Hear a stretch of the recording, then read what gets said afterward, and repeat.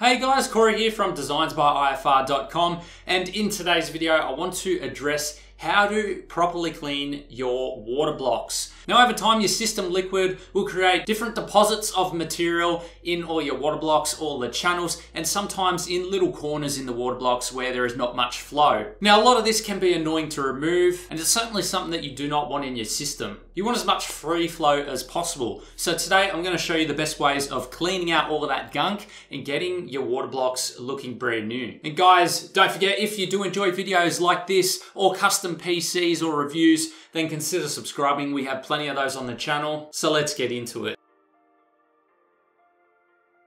So here I have a water block. It's fairly dirty. It does have a buildup of material in it. It has been in a system for the past couple of months. And I want to open it up and see what we have inside. It is clear there is a bit of buildup on the inside as it is plexi and we can see through it. Now keep in mind guys, this water block here is actually copper nickel plated. So before we open up this water block, I want to explain to you guys what nickel plating is. Nickel plating is the process of adding a real thin layer of the nickel over a particular metal surface. Now because it's so thin, it is certainly subject to abrasion if you are treating it too rough when you are cleaning it, and the certain type of chemicals that you do use to clean the water block can also affect that nickel plating and start stripping it off. Now there have been coolants that are also known to strip back some of that nickel plating, which is not a bad thing, but it does ruin the aesthetic and it just reveals the copper underneath, which is, as you know, nickel and copper are pretty much the same on the pH scale, so the mixing of metal there isn't going to be an issue. So what we want to do is to try and avoid stripping that nickel off or damaging it in any way. Now there are a few suggestions that a lot of people throw around as to what you should use to clean these blocks themselves. A lot of people say tomato sauce, for example. A lot of people say rubbing alcohol. Some people say warm water with a bit of soap. And some people also say white vinegar diluted with water and toothpaste as well. So let's actually take a closer look at what you should use and why. And I'm going to explain my whole thought process into which particular ingredient I would actually choose myself to clean this water block. Now the way I choose my selection is I want to look at the acidity level of every single one of these ingredients that I just mentioned. Acid is certainly capable of stripping this nickel plating, and that's something that we want to avoid. So my plan of attack would be to start at the more neutral alkaline levels and then work my way to the more acidic levels if they cannot actually clean this water block. Now remember, the more acidic, the more it's going to eat into it and the more your chances of damaging that nickel plating are. However, it is able to withstand some acidic levels, but as you get more and more, the chances of damaging it become more increased. After all, it is a very, very thin layer of nickel plating. So everyone knows on the pH scale, 7 is neutral and that is water. So water is the absolute best place to start. Now what I would do is add a bit of soap. Soap on the pH scale is actually alkaline. It sits about 9 on the scale, whereas water is at 7. So if you're adding a bit of soap to water and diluting it, that's actually going to bring the water off that neutral level and a tiny bit into the alkaline zone, creating a nice warm soapy mixture to clean the block with. Now personally, what I like to do is I like to use a bit of paper towel to wipe it down, and then to get in those fins, I actually like to use a toothbrush. The toothbrush has nice soft bristles, which are actually going to remove the buildup, and it's going to get in between all of those fins to make sure that's all nice and clean in there as well, to make sure there is good flow. So if that ends up failing, the water and the soap does not work, the next option would actually be toothpaste. It is slightly, very, very slightly acidic, more neutral than anything, sitting at 6.83, so it's just under that neutral scale, slipping into the acidic side of things. And you can simply use a toothbrush with toothpaste, just like you would with your teeth, and clean the water blocks. Now, when I say 6.83, I do mean that is the average. If you start adding in toothpaste with extra bleach and everything added in, then of course the acidity level will raise. So if the toothpaste fails, then we climb down into the acidity level once again. Sitting at 5.5 pH, we have rubbing alcohol. Rubbing alcohol, as you all know, we use to clean off all of our thermal paste on the backside of the block, so we know that it's not going to cause too much damage or any damage at all. So it's also great for using it on the inside. Now, one thing to remember, guys, do not use the rubbing alcohol on any plastic plexi water block tops, because it really doesn't react well with plastic, makes it brittle, and it can cause stress cracks and cracks throughout the acrylic itself. So keep the acrylic down to just water and soap, but you are fine to use the rubbing alcohol on the actual nickel plated part of the water block. Now, a lot of people like to use white vinegar to clean their water blocks. Definitely do not use white vinegar straight. It sits at 2.4 on the acidic scale. That will certainly damage the water block. A lot of people dilute it with some warm water, which is great. That actually reduces the acidity. Now, I can't tell you the exact pH, but it reduces it significantly. You only need a tiny bit of white vinegar in that mixture as well, guys. And that will slightly make the water acidic, and that should clean it up nicely as well. And lastly, tomato sauce. Now, there was a post recently on Facebook actually saying that people use tomato sauce to clean their water blocks. I highly recommend not doing that.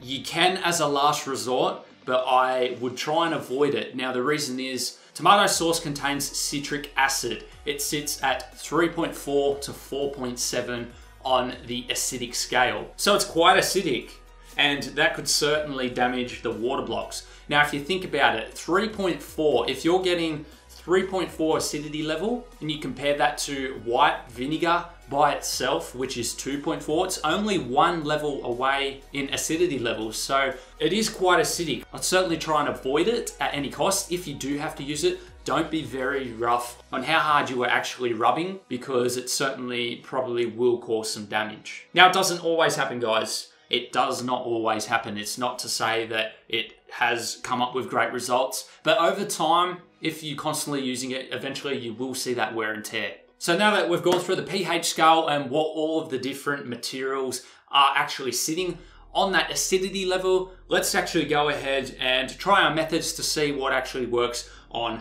this particular water block right here. Now, this is a copper water block with nickel plating on top. Very thin layer of nickel plating, so let's actually see how well it does.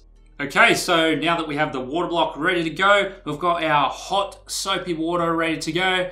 Let's actually take this thing apart and we'll see if the soapy warm water can actually remove all of the gunk that is stuck within the fins of this water block. So the fittings themselves look pretty good. There's no build-up of gunk around them. And in fact, from this angle, the water block actually looks pretty decent. Doesn't actually look like there's too much build-up in here at all. Apart from down this section, you guys won't be able to see it, but I can see a bit of a build-up. So once it's open, I'll be able to show you guys a closer look.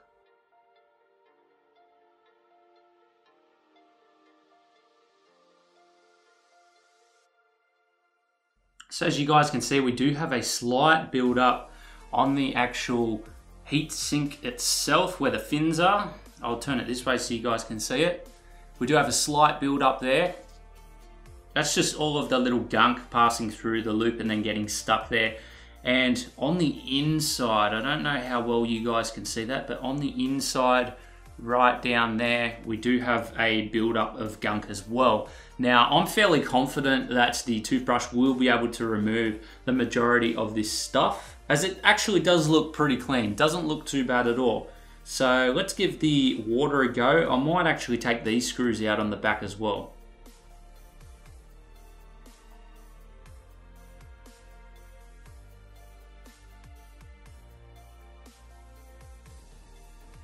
Now guys, please do keep in mind that a lot of manufacturers as well will have a void warranty sticker on there. As soon as you do take it apart, that sticker will break and you will void your warranty. So you are doing it at your own risk, but you certainly don't want a dirty water block in your system. So I do think that that risk is worth taking. So as you guys can see, just a little bit of a, what does it feel like? It feels a bit sticky, like a bit of a paste. Almost like a paste that was just stuck on the inside there. So I'm quite confident that this is actually going to clean up very easy with the soapy water. So let's get ahead and we will give that a go. Also guys, the good thing about this soapy water is it's very safe to use on the acrylic part as well.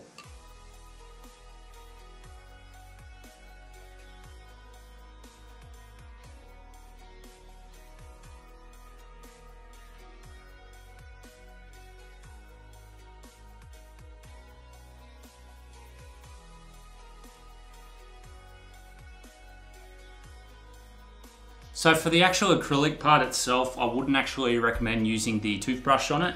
The bristles are certainly hard enough to create little marks and scuff marks on the acrylic itself. So just grab yourself a bit of paper towel and just give it a bit of a wipe down, because the acrylic won't really hold too much onto its surface.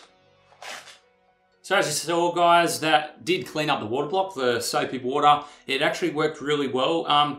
The water block wasn't actually that dirty, but it was certainly receiving some buildup. And if we left that over time, that buildup would have gotten more and more, and then it would have become more of a problem. And I'm more than certain that the soapy water probably wouldn't have done the job that we actually experienced today if we left it for a few more months. So if that did fail, then I would have moved on to the rubbing alcohol or the toothpaste. Both of them are a good option to use, guys. That they're slightly acidic, real slightly, so they would have eaten into that gunk a bit and hopefully removed it and created a clean water block.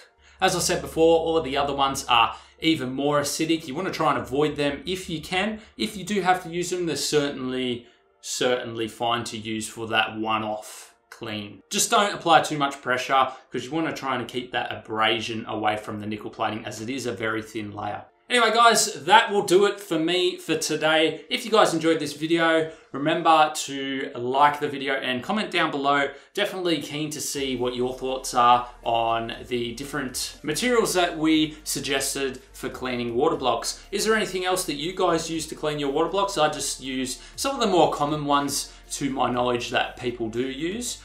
Suggest down below any other materials or liquids that you do use to clean your own water blocks. Anyway, guys, I'm out for now. If you did enjoy this video or enjoy videos similar to this, then consider subscribing. We have plenty of other videos like this on the channel, so definitely browse around and see if there's any others that can help you out. Plenty of custom PCs, water cooling tutorials, DIY modding tutorials, especially if you're on a budget, guys. And of course, reviews, and we'll see you all in the next one.